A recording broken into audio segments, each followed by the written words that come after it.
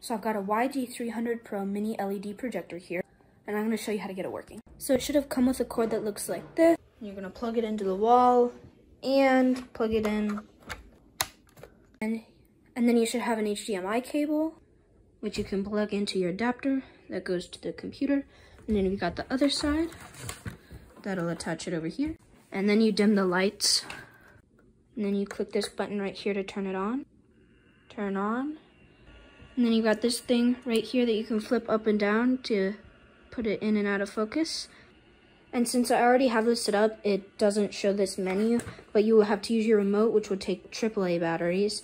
And then you can click whatever language that you speak, and then you can choose whatever options that you have. And then you can also plug in a USB drive and a micro SD card to import the files that you would like to look at from your projector.